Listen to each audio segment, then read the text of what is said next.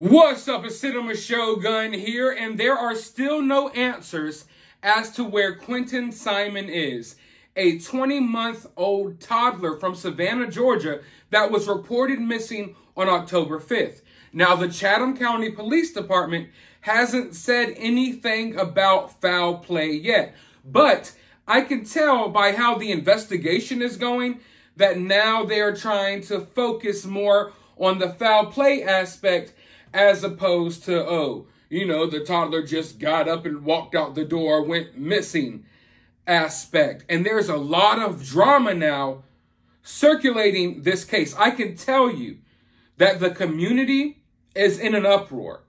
People are scared because there's this uncertainty of if there is a child abductor in the area.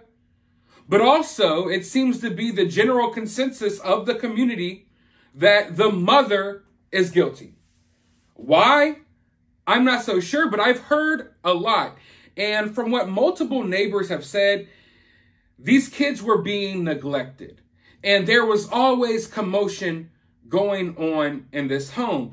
And yesterday, the babysitter spoke out in a live stream. I have the whole live stream on my channel. If I were you, I would go check it out because there's a lot of stuff revealed.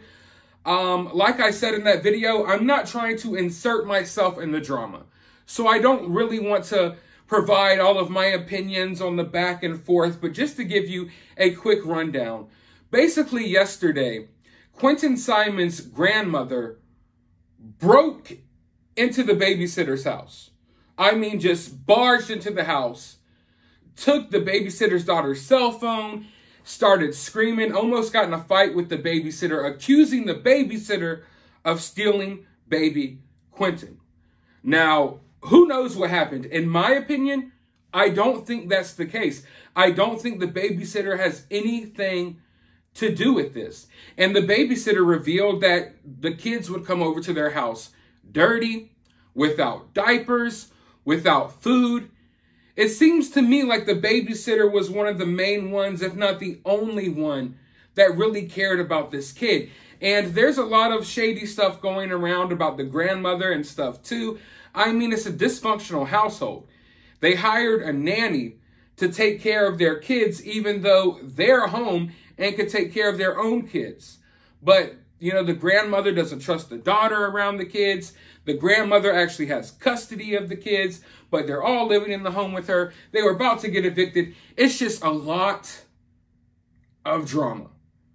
But I just wanted to make it clear for everyone who watched the babysitter's live stream that I personally believe the babysitter. Not just because of everything she said, but because I've talked to people in the area, and I don't want to be messy and reveal a bunch of messy stuff about people, but a lot of people in the area seem to feel some type of way about this family.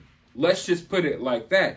And the babysitter even said that multiple times Quinton came over to her house and had bruises on him. And she was texting the grandmother, warning the grandmother, letting the grandmother know about all of these issues, and nothing was ever done about it. But yeah, she talked for over 30 minutes. I suggest that you go listen to it. But after doing some digging, come to find out this family has a really shady past. Quinton Simon is actually named after his uncle. And his uncle is actually in jail for murder right now.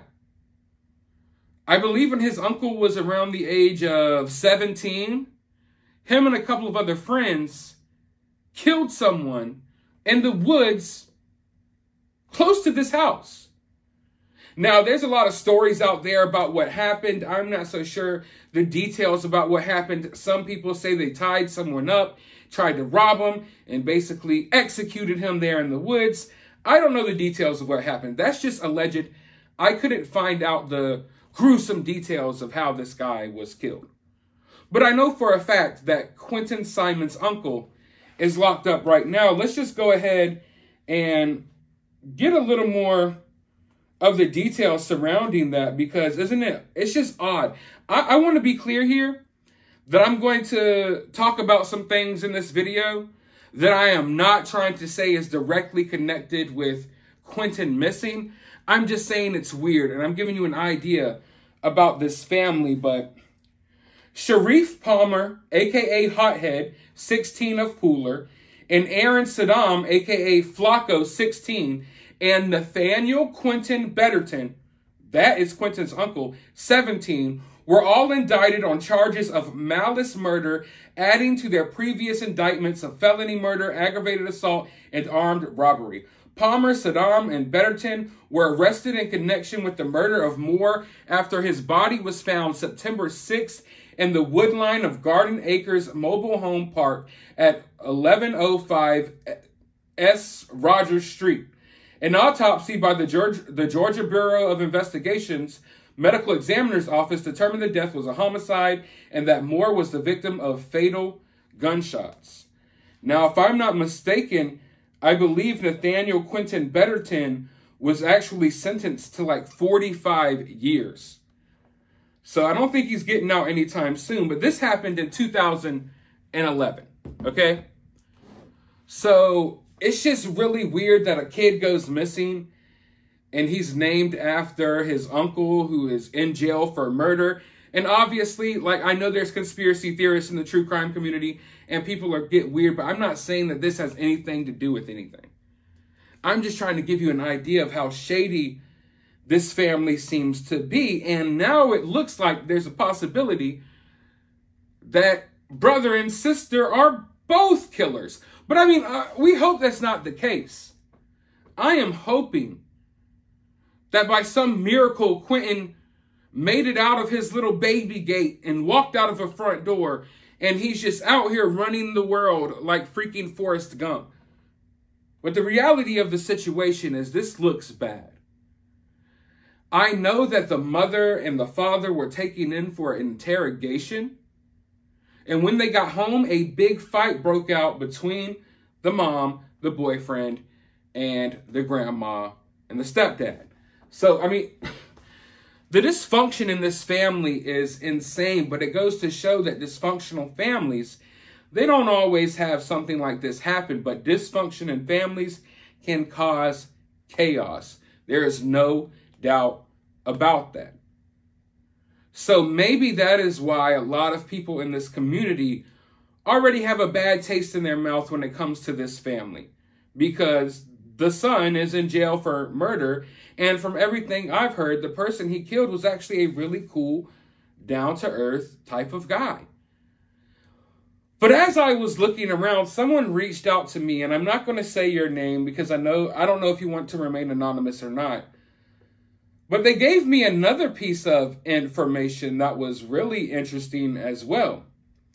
So it turns out that Quinton Simon's great-grandmother was actually the neighbor of two people, or I guess we could say three people, who killed their kids and buried them in the backyard. Let's just go ahead and watch this clip real quick. Arrested in the deaths of two Effingham County teenagers. One of those teens had been missing for 2 years. WJCL's Leandra Larson is live now with more on the investigation. Dale, what started out last night as a welfare check turned into a death investigation. Tonight, a community is trying to understand how something so terrible could happen twice. I've been doing this 41 years, and a while ago, I almost broke down in tears. It's that bad. I cannot understand how you do children like this. It's horrible. Thursday, the bodies of 14-year-old Mary Crocker and her brother Elwin Crocker Jr. were found in the woods by their home. The boy was 14 when he was last seen 2 years ago, but neither one was ever officially reported missing. The children's father, Elwin Crocker Sr., his wife Candace, and her mother, Kim Wright, have all been charged. It's devastating, because I can't imagine somebody killing children. Neighbors, shocked to find out what was happening nearby, saying the family was unapproachable.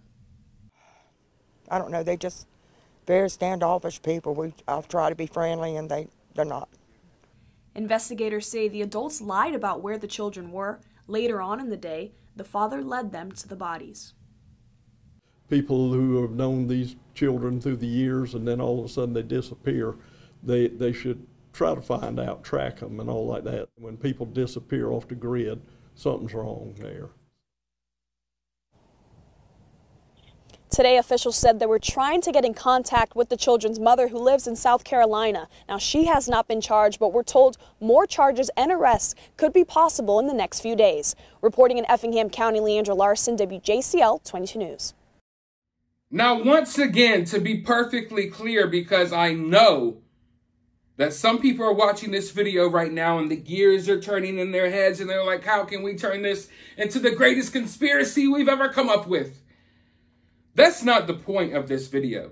I don't think that the great-grandmother has anything to do with Quinton or anything to do with these two kids that were found in her neighbor's backyard.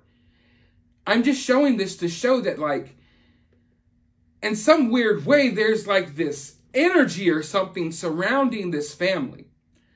You know, if you look into true crime cases, even look into like certain serial killers and stuff, you would be surprised by some of the weird stuff you can dig up about their family members and their loved ones or close friends.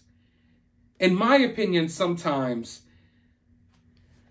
I don't know exactly how to put this, but sometimes there's just this dark energy, like this dark cloud that hangs over certain people. And it's like, those are the type of people you don't want to go around because, you know, the type of people like, oh, there's always something bad happening to you. Or you're always there when something bad happens. You have all of these stories surrounding you of negative stuff happening. And that's how I feel about this family, because there's other stuff that I know and other stuff that I've been told that I'm not going to sit here and reveal on this video because it's none of our business. But it's just crazy how this kid goes missing. What are the coincidences of a kid being named after his uncle who was in jail for murder? The kid goes missing. And it just so happens that the last big missing persons case in this town or around this town was right next door to the great-grandmother. And just to be clear, the woman who was speaking out in that clip about her neighbors and about how she couldn't understand why anyone would kill children, that is the great-grandmother. Think about the irony of that. If we don't know what happened to Quinton yet. We don't know, maybe he's still alive. But if something bad happened to Quinton and Quinton's mother just so happened to do that bad thing, then just think about how weird it is that 2 years ago, or now I would say probably like 4 years ago, the great-grandma or Quinton's mother's grandma was on the news talking about how she couldn't believe that anyone would kill children. And she was living right next door to this family who disposed of their kids in their backyard. And these kids were missing for 2 years before anything was done about it. Now, like I said, I don't think this is tied into this Quinton missing case at all. It really has nothing to do with it. I just wanted to show you some of the shady stuff and some of the weird stuff surrounding this family. But I will say this. Is there a possibility that what happened next door to Quinton's great-grandmother maybe gave Quinton's mother some ideas? Because you see, those missing kids that lived right next door to Quinton's great-grandmother, they were missing for years. Nothing was done about it. Nothing was said. Maybe that gave them the idea that they could get away with it. That they could get away with it for a couple of years. Or at the very least, maybe they thought that we could one-up it. We could do something a little bit smarter. Now, of course, that may not be the case, but I'm just saying, like, was there some inspiration there? Was there some ideas that were put in your head there from that case? Because you got to know that Leilani, Quinton's mother, knows all about this case that happened right next door to her grandmother's house. It was the biggest missing persons thing that had happened in this town, and I don't know how long. So it's a weird dynamic there. I don't know if maybe she got an idea from that, maybe was inspired by that, and maybe that case made her feel like she could get away with something. But once again, we don't know. Quinton could be okay right now. We don't know what happened as of yet. But I just wanted to lay all of that information out there for you all, just to give you an idea of where we're at here and to give you an idea about this family. And yeah, I mean, who knows what the hell will come out next. But let me know your thoughts down in the comments below. While you're down there, hit that thumbs up button, hit that subscribe button, ring that notification bell, and I'll talk to you all on the next video.